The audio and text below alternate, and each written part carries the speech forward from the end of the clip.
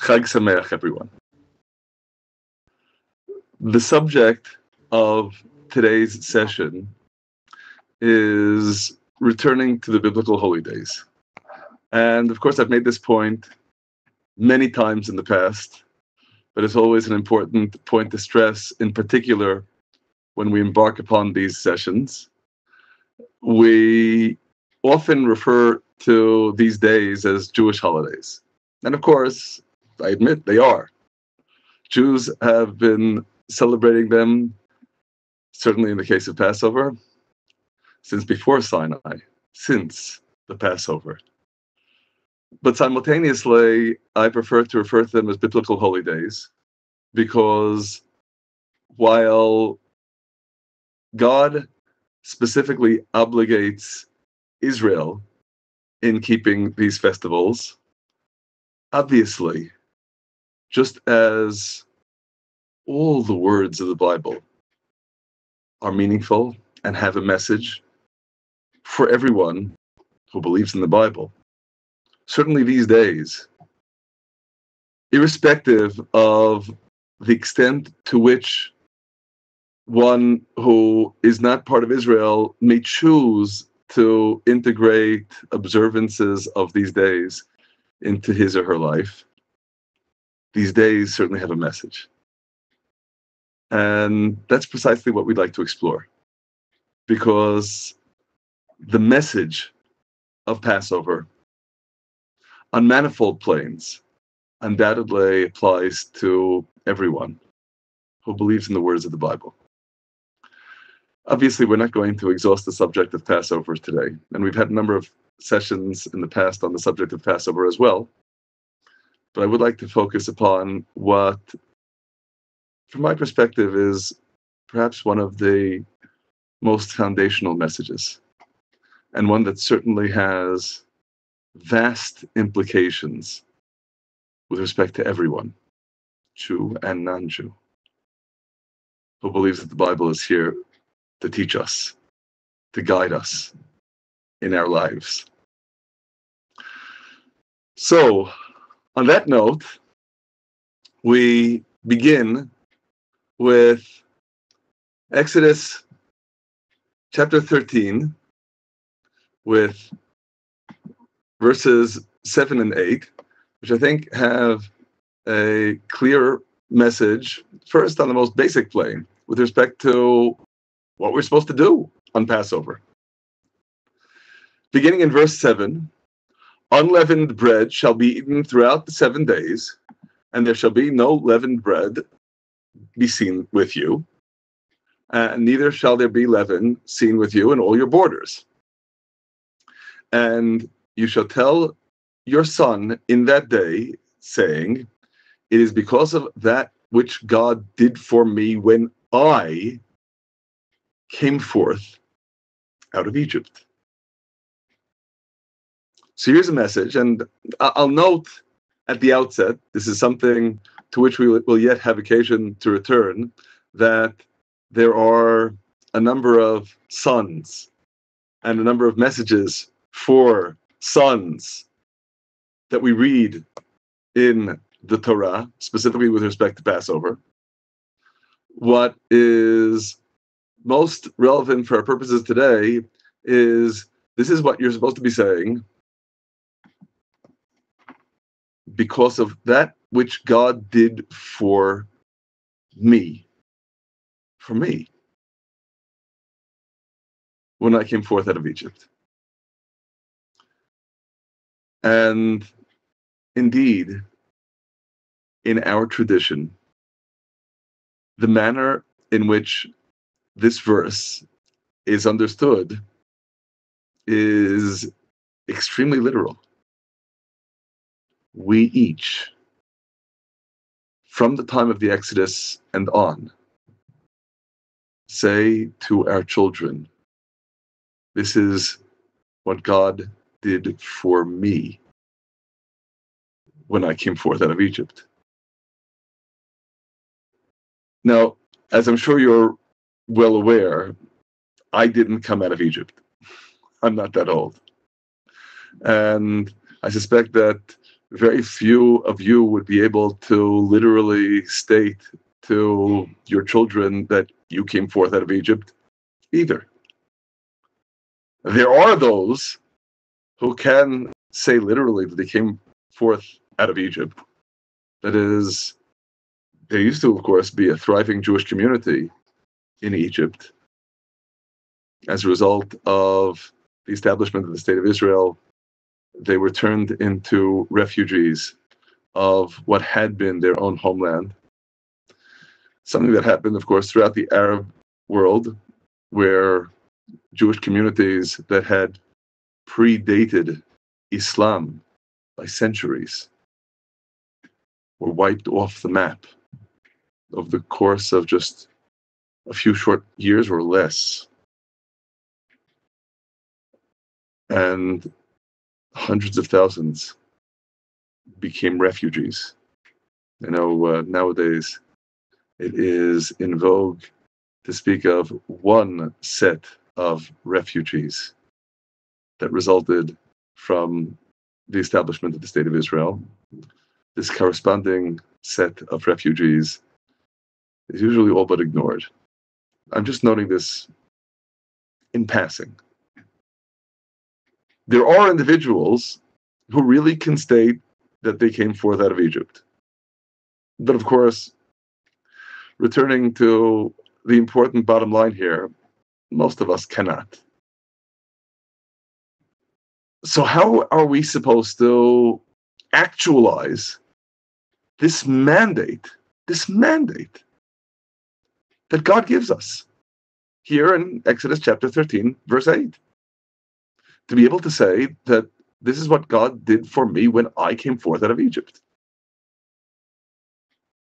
It's not merely acting. It's not merely role-playing. It's true that there are indeed many Jewish communities in which there has traditionally been a whole dramatization in which the parents, the leaders of the Passover Seder, actually act out coming out of Egypt.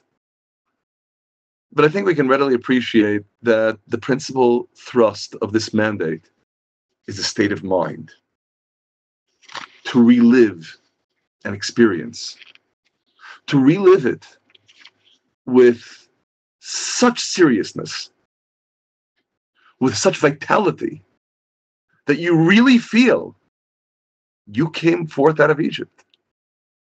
A mandate for us all. Now, of course, I'm stressing this as our starting point because, as undoubtedly you are aware, this mandate, seeing yourself as coming forth out of Egypt, is one of the foundational principles in what we do at the Passover Seder.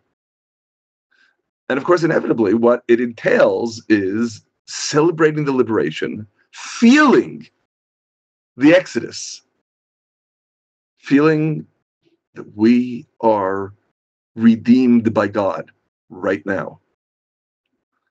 And that is, of course, one part of the story, a very part of the story, important part of the story, undoubtedly. But it's not the whole story. Because together with this emphasis here on reliving the experience of the Exodus, of the redemption, there are a number of passages, in particular in Deuteronomy, that speak of the importance of remembering not the good news about redemption, about liberation, but rather, very much on the contrary, the suffering, the slavery, the bondage.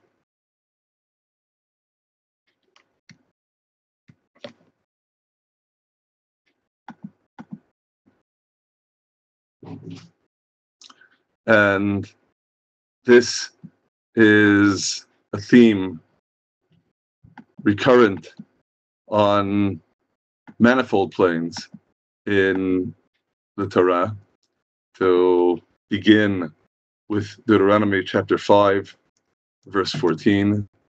And you shall remember that you were a servant in the land of Egypt. Likewise, in chapter 15, verse 15, you shall remember you were a bondman, a servant in the land of Egypt. The same thing in Deuteronomy chapter 16. And again in chapter 24, verses 18 and 22, remembering that we were servants in Egypt. This isn't celebrating liberation. This isn't reliving the Exodus. This is suffering. This is bondage. And inevitably, there's a tension between these two mandates that the Torah is giving us. I wouldn't describe it as a contradiction, but they're pulling in different directions. Are we focusing upon the good times, being redeemed by God? Or are we focusing on everything else? On the suffering, on the slavery, on the bondage, on everything bad before the light of God's redemption shone upon us.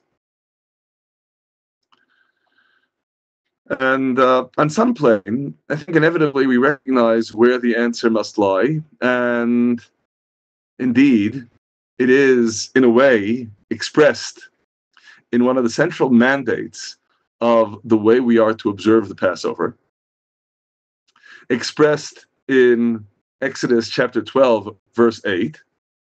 The Paschal offering is to be eaten with unleavened bread and bitter herbs. Now, the unleavened bread, ostensibly, and we'll soon see support for this presumption, is a symbol of liberation.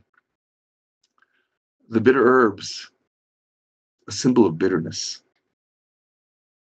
You need both. You need them both together in order to properly fulfill the responsibility of the Passover.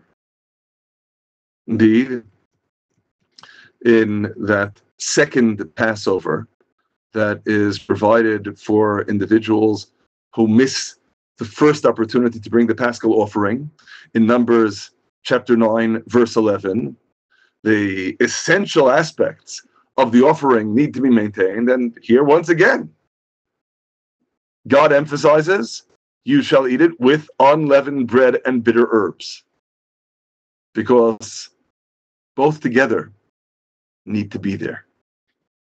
There's the bad and the good.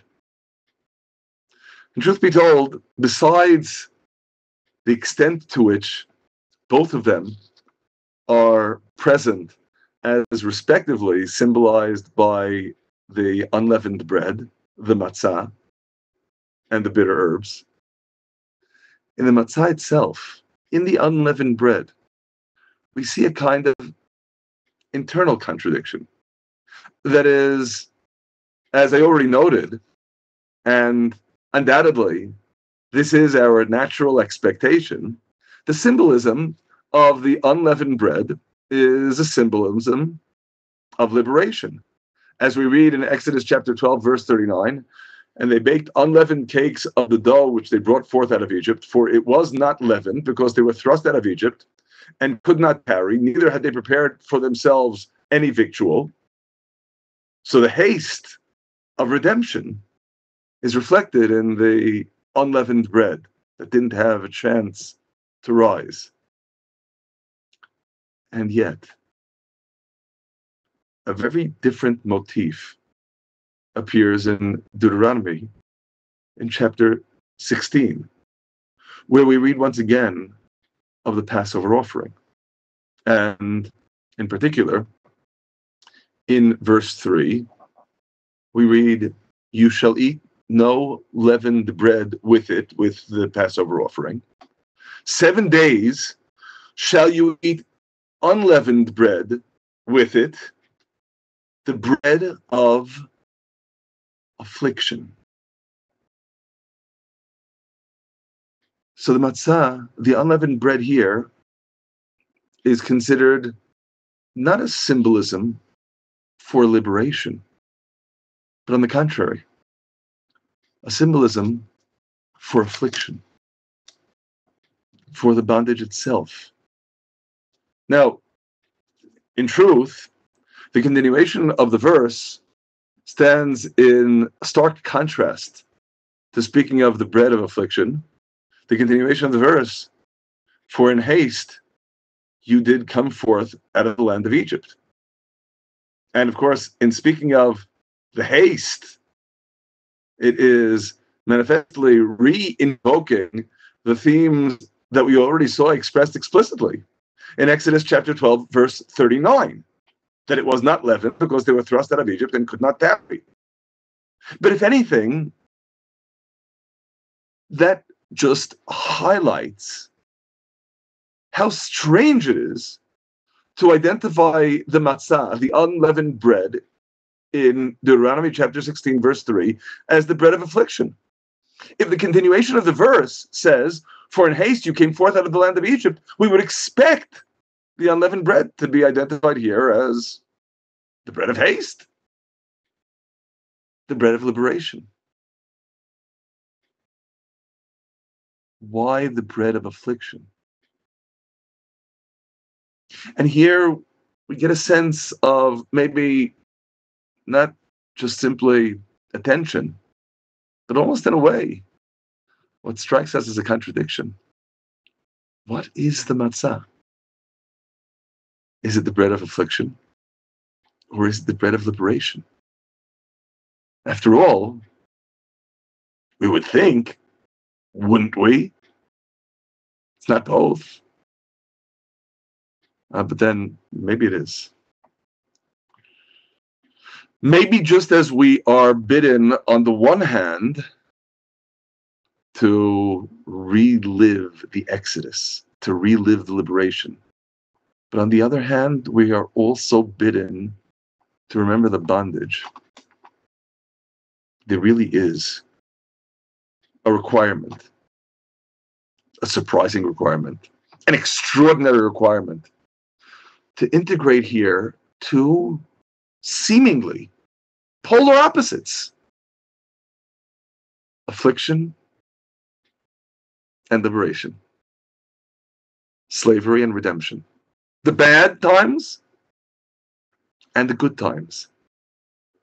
And rather than regard one as being our sole focus, we need to focus on them both. Which, of course, inevitably raises the question, why? And in the time that we have, I think it's going to be our mission to try to answer that question. Why indeed is both the affliction and the liberation central to what we need to do on Passover? Why are both of these themes necessarily the objects of our attention? As with many questions of this sort, there are obviously going to be multiple answers. I'd like to present 4 different answers to the question, where these 4 different answers amount to, I think, layers, one built upon the one that comes before it. And perhaps through these various layers, we can successively get a deeper and deeper appreciation of what the message of Passover is, what the point of Passover is for each of us. So, why both? Why remembering the bondage and remembering the liberation? Why, if you will, the bitter herbs together with the matzah, the unleavened bread? Why, in the unleavened bread itself, is there the motif of hurrying out of Egypt toward liberation, and simultaneously also the bread of affliction. Level number one. Level number one is a pretty much inescapable realization. And that is, if we're going to be intellectually honest, we need to consider the redemption not as an isolated event. We need to see the Exodus as the culmination of a historical process. If we close our eyes to everything that came before the Exodus itself becomes an event that is unanchored and that is, in a way, even meaningless, because we don't understand within what context it's taking place. So the first level is simply the intellectual honesty, the integrity of recognizing that there is such a historical process unfolding here. Everything, both the affliction and the redemption, everything takes a part in this story. But of course, ultimately, that answer is inadequate because we recognize we aren't here as historians. And that brings us to level number two. Level number two, realizing, after all, that our recalling the Exodus is precisely because we are striving to establish a relationship with God. It's not a subject of academic interest. It's a subject of interest to us as human beings who are reaching out to God, to that divine source of not just the Exodus, but of everything, including us. That in order for us to really be able to appreciate what the Exodus signifies, we need to place it in the context of why we needed it. The crying out to God in our suffering, in the bondage, all the bad that ultimately underlies our appreciation of what the Exodus signified. All that is critical if the Exodus is going to have the role that we crave in enabling us to connect with God. So, of course, inevitably then, that's level number two. It's not just a matter of intellectual honesty. It's a matter of striving for a relationship. It's a matter of building this kind of a dynamism of connecting with God, connecting with the divine. And in particular, of course, in this regard, you realize you can't appreciate a solution if you don't really feel how awful the problem was. It's by remembering the bondage, by experiencing the affliction, that you can really appreciate what God did in bringing us forth. Now, this theme of appreciating the solution only because you recognize that you have a problem is something with which I'm sure, in particular, everyone who is an educator, which of course includes everyone who's a parent, can very readily sense. You know that if you are trying to impress something upon your students, if they don't feel there's a problem that what you're going to tell them will solve, you'll accomplish nothing.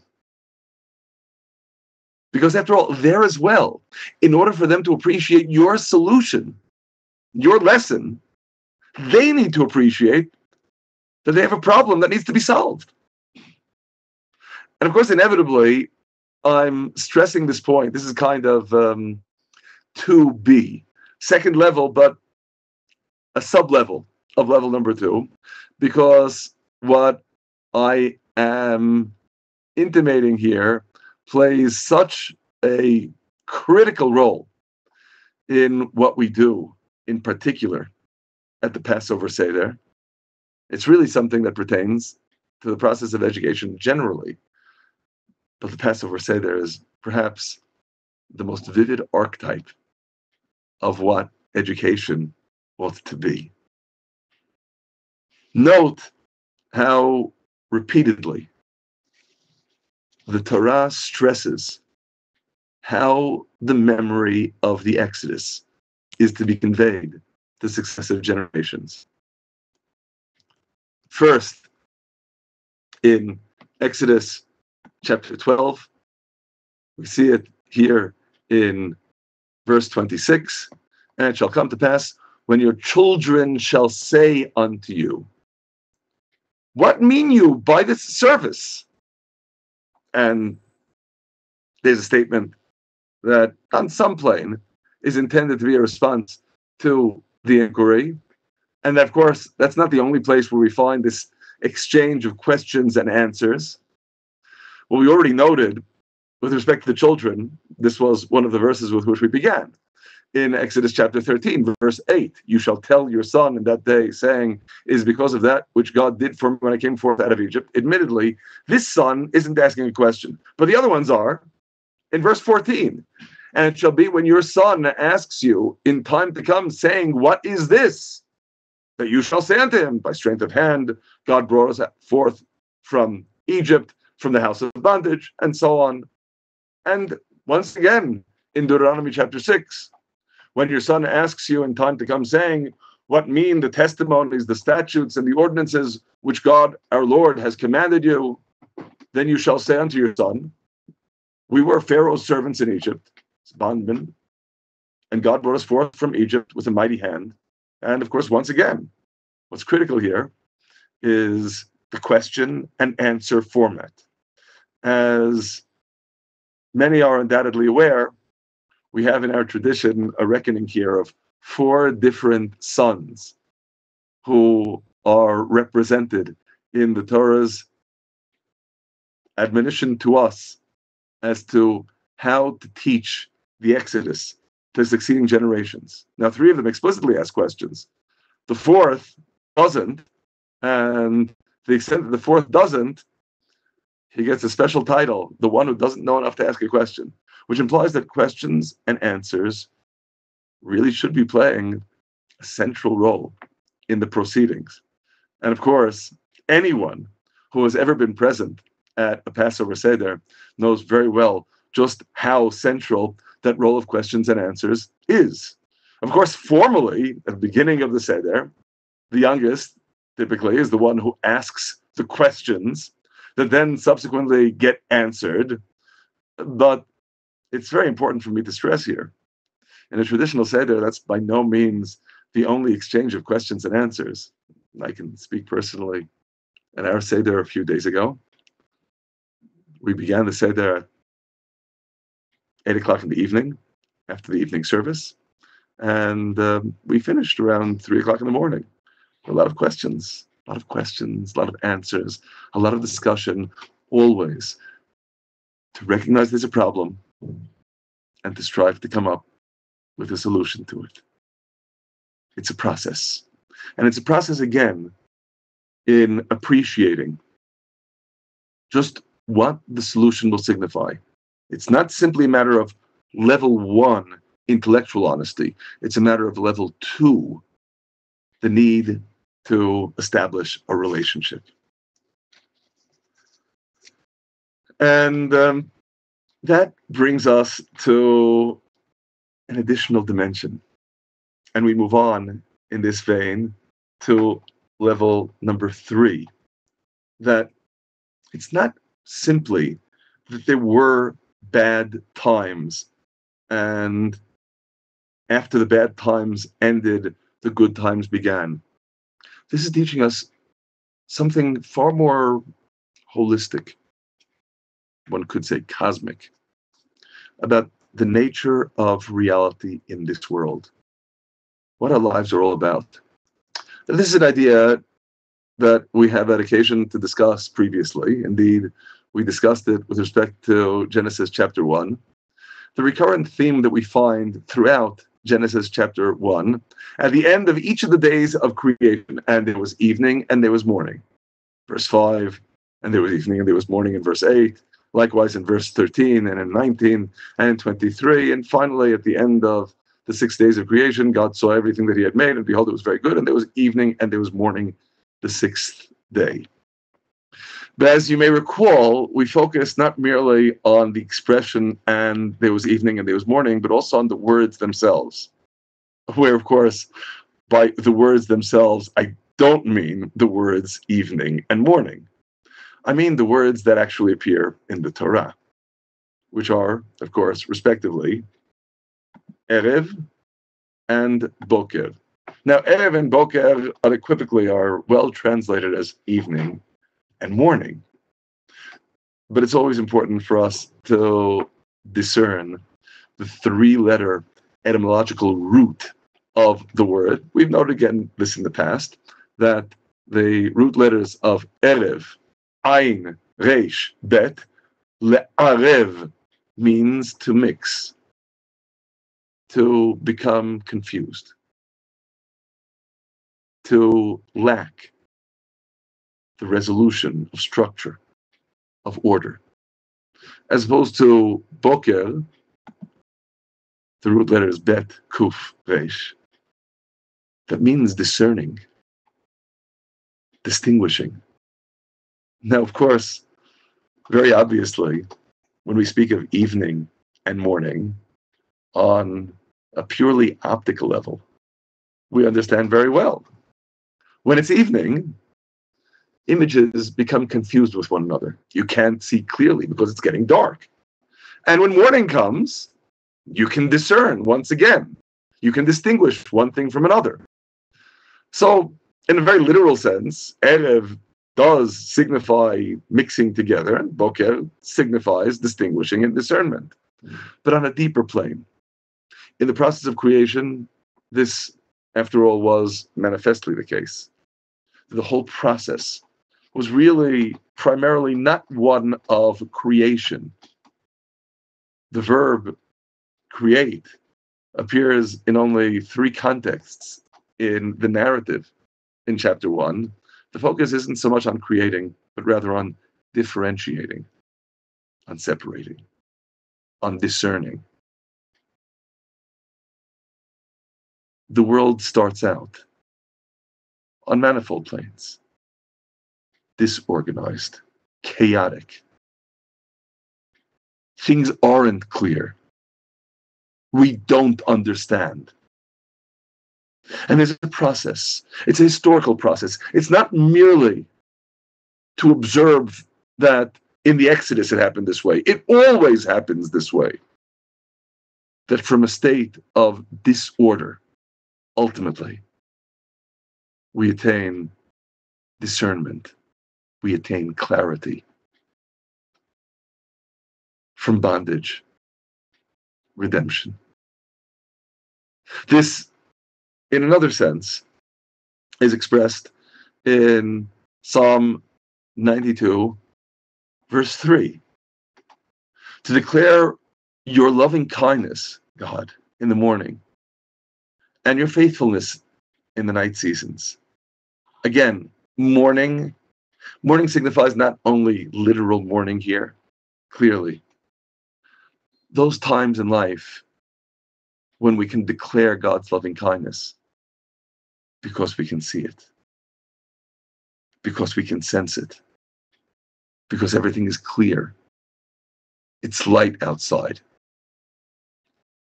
As opposed to the night seasons when we need to be sustained by faithfulness because nothing is clear.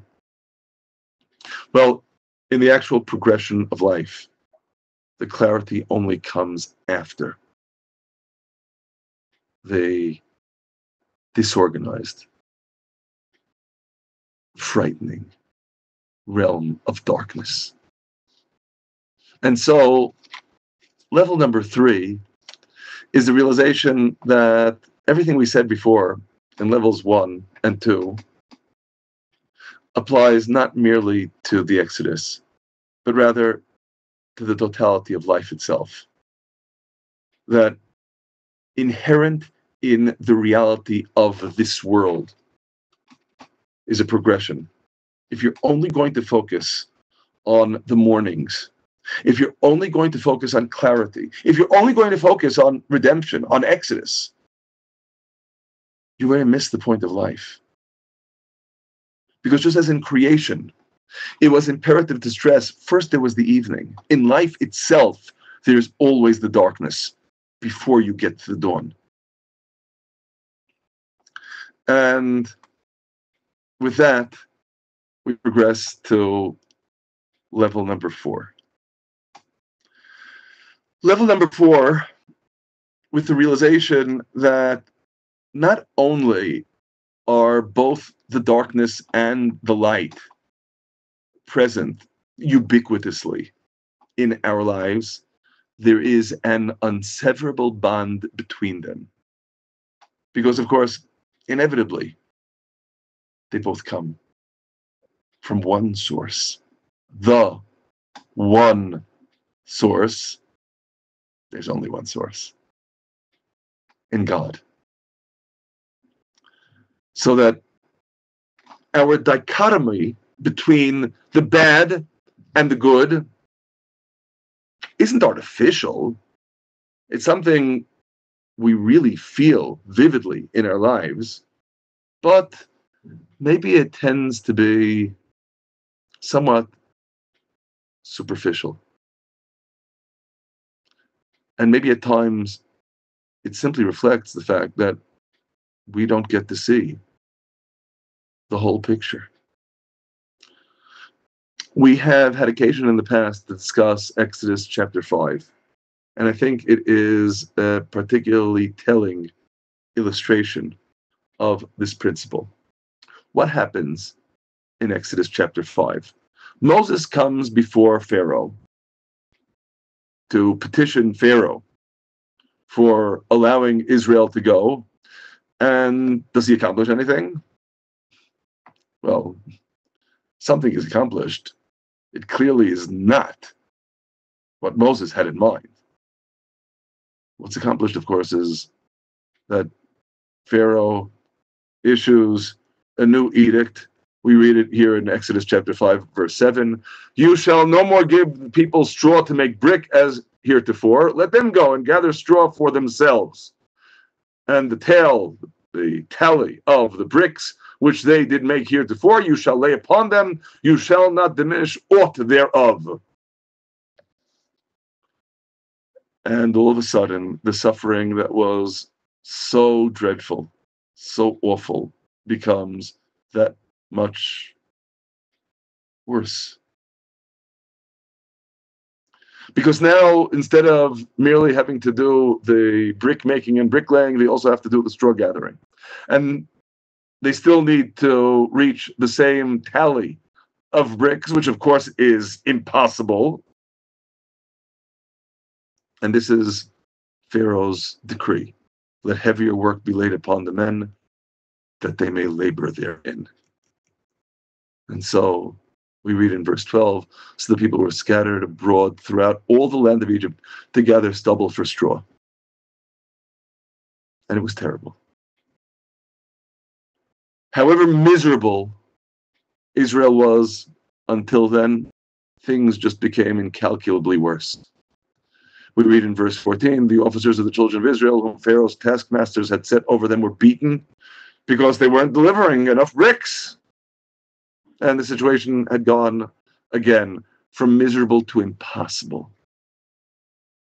So awful that not only do the Israelites blame Moses for the worsening situation, that is, as the officers of the children of Israel express it in verse 21, may God look upon you and judge, because you have made our Savior to be abhorred in the eyes of Pharaoh and in the eyes of his servants, to put sword in their hand to slay us. Not only did they challenge Moses, Moses himself doesn't understand what's happening. Moses himself practically challenges God.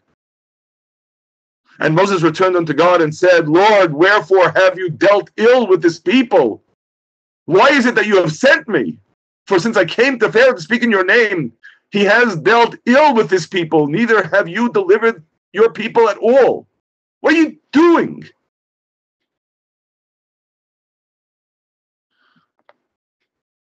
So again, of course, on the face of it, if I were to ask you, Exodus chapter 5, good times or bad times? You'd probably give me a pathetic smile and say, what a stupid question.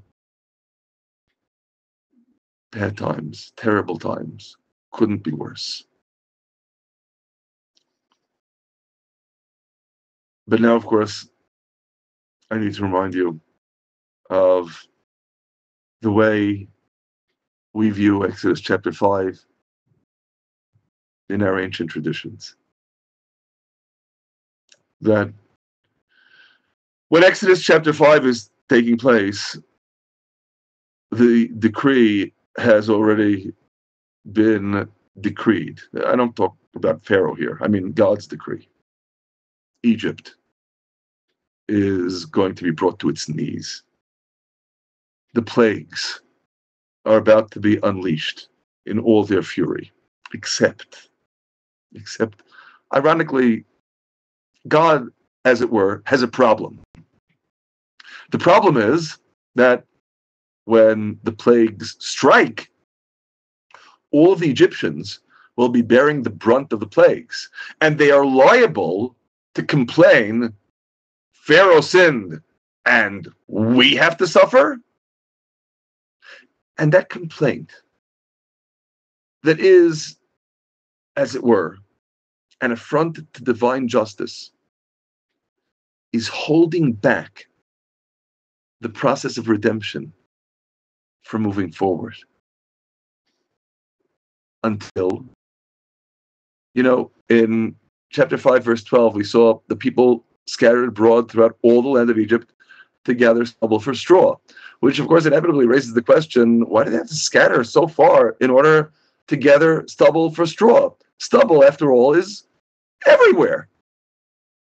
Anywhere where a field had been harvested, what's left behind is stubble. And it's ownerless because the owner of the field doesn't care. He's not going to use that stubble for anything. So why do they have to scatter abroad all over in order to gather the stubble? And the answer, because the moment one of the Israelites would come into an Egyptian's field to take this ownerless stubble in order to be able to make the bricks, the Egyptians would come running after them, beat them up, chase them out of the field. You're not coming into my field to get stubble. And of course, that was the reason that Exodus chapter 5 describes such misery. They couldn't even get the stubble they needed. Such awful suffering. Such a worsening of the miserable bondage that they had endured until now. Yeah, but you notice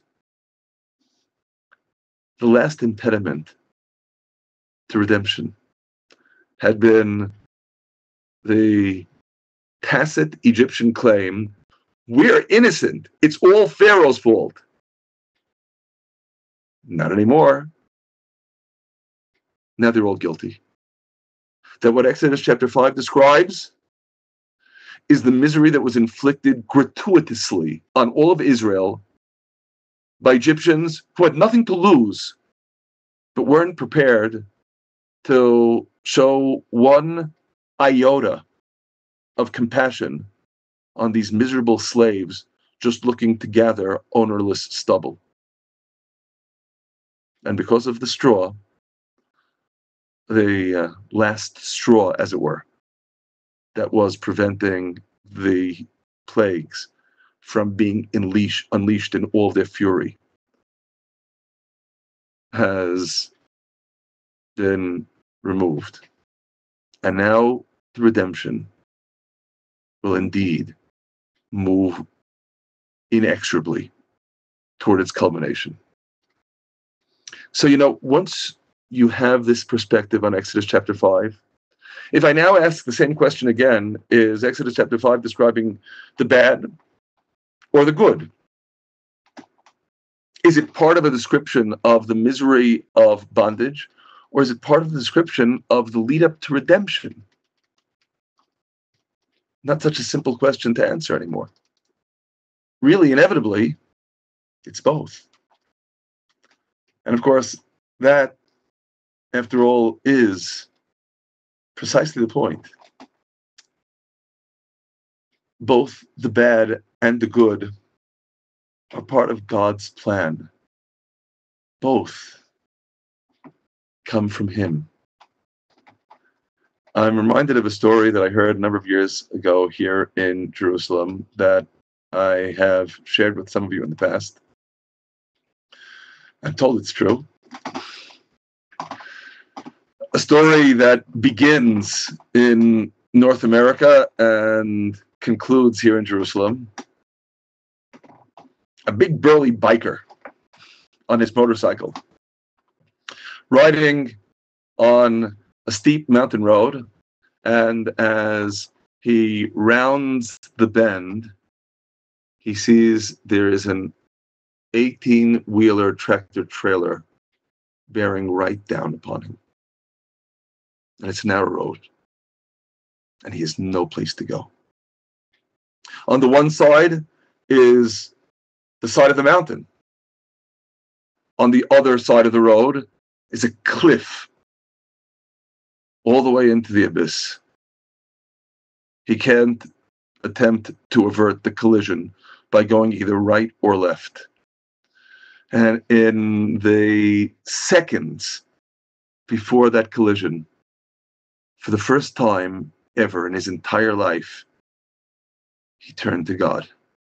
God, if you get me out of this alive, I'm yours. Well,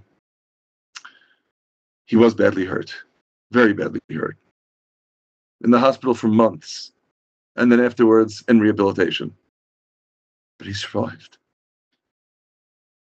And ultimately, he was back on his feet. And he remembered those last words, those last fateful words, what he promised God. And he came here to Jerusalem, to one of the religious seminaries that has grown over the years, catering in particular to people coming from non-religious backgrounds, but who are returning to God. And presented himself to the headmaster of this seminary and told him his story. He said to him, Rabbi, I'm keeping my word. I'm giving myself over to God. I'm here. And the rabbi responded, well, you're certainly completely welcome to stay here and delve into your identity, your faith, your connection with God. But before you make that decision, I just want you to realize that the same God who saved you is the one who sent the truck. I think it takes a lot of courage to confront a person with that realization. But of course, from our perspective, it's the truth. There is no other source after all. It all comes from God. And so when we realize that everything is coming from God, that line that separates between the bad and the good starts to get a little bit blurry. They're all different aspects of how God is communicating with us. The bread of affliction is indeed the bread of liberation. Now, in practice, I should just add here, if we ask ourselves, how can the bread of affliction be bread of liberation? I'll share with you in brief a few answers, maybe just to make things a little bit more concrete. One answer that is proposed is, well, the matzah, the unleavened bread, is a good diet for slaves, for prisoners, because it really sticks inside a person. So it was the same bread that really was the bread of affliction that afterward became the bread of liberation. Another possibility that maybe brings these two motifs closer together is that for slaves who don't have control over their time, who are always running because they need to obey someone else, for slaves, the unleavened bread that doesn't rise is an asset, precisely because their time is not their own. And it's the self-same identity of the unleavened bread that doesn't have time to rise that made it appropriate as the bread of redemption. When the reason that there wasn't time was because the redemption happened so swiftly. So the swiftness, the haste that had been one of the trappings of bondage, of suffering, of slavery, becomes the swiftness, the haste of redemption. Another possibility, this is an idea that is advanced by one of the foremost Jewish thinkers, really of all time, lived in the 16th century, Rabbi Judah Levi of Prague, also known as the Maharal of Prague, who notes that the Hebrew bread of affliction, lechem oni, means bread of impoverishment, in that it's the simplest substance imaginable that can be called bread. It's just flour and water. Simplicity. No extra trappings, no leaven, no extra ingredients, nothing. The bread of impoverishment. But ironically, returning to the basics, returning to simplicity, means not being beholden to all of those extras, where all those extras, in varying degrees, end up demanding of us our submission, our allegiance. When you return to the simplicity, the basics of the bread of impoverishment, ironically, you strip yourself of these crutches. You strip yourself of these encumbrances that subordinate you. And you're left all alone just with God, which is precisely what liberation, what redemption is all about. Because nothing else matters. Just you with God. So the bread of impoverishment, of affliction, really is the bread of liberation. Once you're able to discern in the affliction, in the impoverishment itself, the germination of liberation, then you're getting to level 4. It's not the bad versus the good. It's getting the deeper level of insight that enables us to understand how everything ultimately is part of that process that flows directly from God. We see the same idea, in a way, expressed in Jeremiah chapter 31, in describing the redemption of the future. He that scattered Israel, we read in verse 9, does gather him. The scatterer is God. The gatherer, also God. These are simply two reflections of the same reality. And keep him as a shepherd does his flock. Verse 10, for God has redeemed Jacob, and he redeemed him from the hand of him that is stronger than he. And I'm going to focus in particular on the end of verse 12. Then the virgin will rejoice in the dance, and young men and old men together, for I will turn their mourning into joy, and will comfort them, and make them rejoice. And now here we have the final words of the verse, translated here as from their sorrow. Except, as you can see, I'm proposing an alternative translation. In the Hebrew, the last words of the verse, I will turn their mourning into joy and console them and comfort them, and make them rejoice.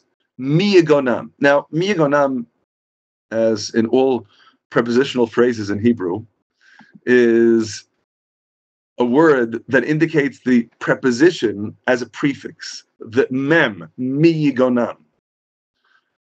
And it could be translated as, I will make them rejoice from their sorrow, but there's an alternative meaning. That mem preposition could also mean because of, through.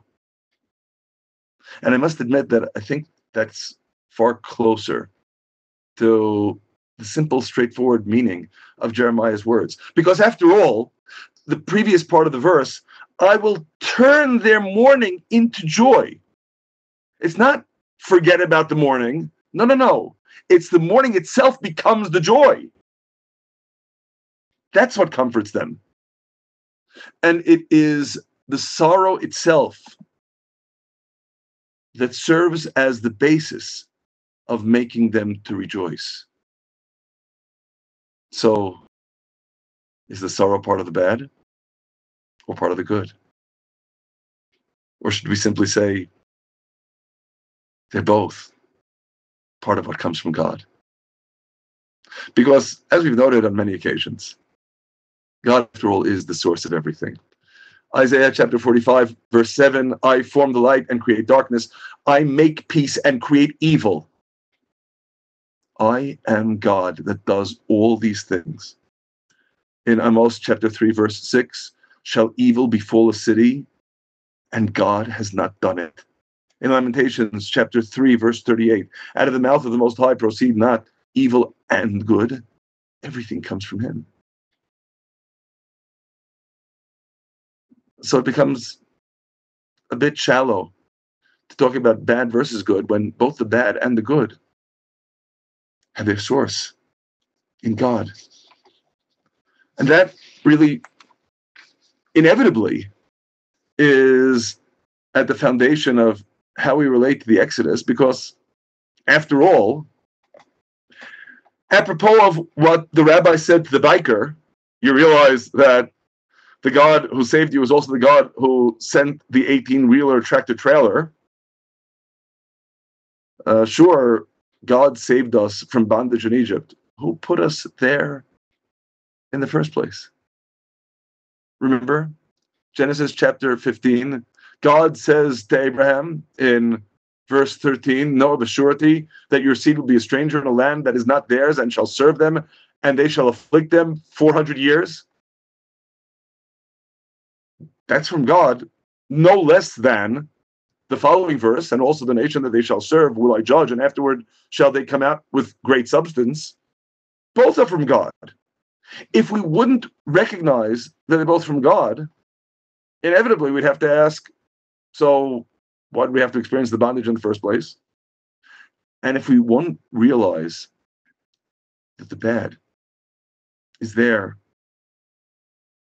because ultimately it really is part of the process of the good, of God's salvation, we're still going to be asking, so couldn't God just leave us alone and not give us the bondage, nor the salvation? But both what we're calling bad and what we're calling good are really together reflections of what God is communicating to us. I feel in particular compelled to share with you, with respect to the Exodus itself, a thought of one of the profound thinkers of the last century, Rabbi Abraham Isaac HaKohen Cook, the first chief rabbi in British Mandatory Palestine in the land of Israel, who, in considering the interplay between the bondage and the liberation, makes the observation, well, obviously, on so many levels, the bondage is a terrible, terrible thing. So much suffering, so much anguish, so much heartache, children being thrown into the Nile. We're not coming in any way to minimize that suffering, to minimize that heartache, to minimize the evil of bondage. And yet, we acquired some very important, great substance through the bondage too. Because, through bondage, you learn perforce to subordinate yourself to something else that's greater than you. And isn't that one of the most important prerequisites of being able to stand at Mount Sinai and accept God's Torah guiding us in our lives? I mean, after all, with all due respect to the common portrayal of what Moses goes to Pharaoh to say, he does not go to Pharaoh saying, "Let my people go." It's always that he may serve me. Exodus chapter 4, verse 23, at the outset, "Let my son go that he may serve me." In chapter 5, verse 1, "Let my people go that they may hold a feast unto me in the wilderness." And repeatedly, through all the plagues, "Let my people go that they may serve me in the wilderness." Again and again, throughout, continuously. Indeed, I'll argue that perhaps a better translation than "let my people go" would be, "send my people forth." Send them, because I have a mission for them. And all these years of bondage have prepared them for that mission. So yes, of course, on manifold planes, it's the bad times. It's the suffering, it's the anguish, it's the misery. But it's also the beginning of a process that comes from God. Not just in the end. From the beginning, it's all from God. It's all God showing us the way. We just need to dig a little more deeply and see how it's all God's gifts. Some gifts that are terrifying. Some gifts that are gratifying. But ultimately, all of them showing us a deeper understanding of how our relationship with God guides our lives. Both what to our eyes is the bad and what to our eyes is the good. And that brings me to the conclusion of all this. In the prophecy of Micha, chapter 7, verse 8, we read, "Rejoice not against me, O my enemy. When I am fallen, I am arisen. When I sit in darkness, God is a light unto me." And in our tradition, appended to this verse, as it were, is the realization If I were not fallen, I would not have arisen. If I were not sitting in darkness, God would not be my light. So the falling, the darkness, are they bad? Well, in a way, but the falling is the basis of the rising, and the darkness is the basis of God being a light unto me. The greatest gift of all. In a similar vein, in Proverbs chapter 24, verse 16, for a righteous man falls 7 times and rises up again, but the wicked stumbles in evil. So, of course, we could read this verse that the righteous man falls 7 times, and yet, nevertheless, he rises up. The wicked just stumble and stay there. But of course, based upon what we just saw, there is so much deeper a message. The righteous man falls 7 times, but has the perseverance, the dedication, the commitment, the foresight, the insight to transform each of those falls into a rise. Because he falls, he rises. Just as in the words of Micha, because I was fallen, I was arisen. Because I was sitting in darkness, God was my light. Because the righteous falls, he rises ever higher. The wicked, because of his evil, simply stumbles and remains sprawled in the dirt. Because he lacks that dedication, that perseverance, that commitment, that devotion to transform every fall, every bad time into a new beginning. And ultimately, the verse with which we conclude. At the beginning of Isaiah chapter 12, in that day, you will say, this is in the final redemption, I will give thanks unto you, O God, for though you were angry with me, when your anger is turned away, you comfort me. I thought I experienced anger. I thought you had smitten me. But when your anger is turned away, I realize you're really comforting me. And all the things that I saw only as bad were the darkness before the dawn. And the bad times aren't merely what precede the good times. It's not just a matter of the intellectual honesty of recognizing that one came first and then came the other. And it's not simply a matter of a kind of general relationship of recognizing that we appreciate God's salvation more when we appreciate where we came from before. And it's not simply a matter either of recognizing that this is the nature of the world. It's recognizing that it's all part of an ongoing dialogue between us and God. It's all part of how God speaks to us. It's all part of that process of redemption. When you recognize that, then you have the capacity to be able to say, I will give thanks for you were angry with me.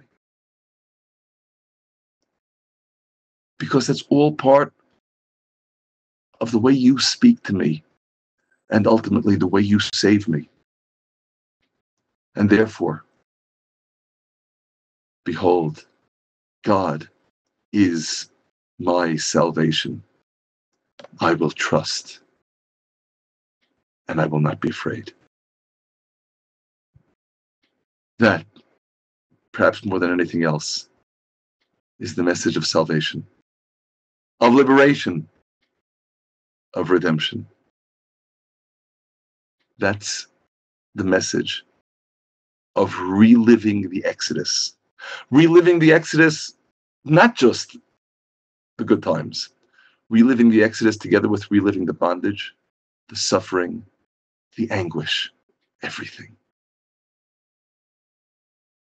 Reliving, being from the bad through to the good, always in the ultimate good, God's presence. God bless you. And Chag Sameach.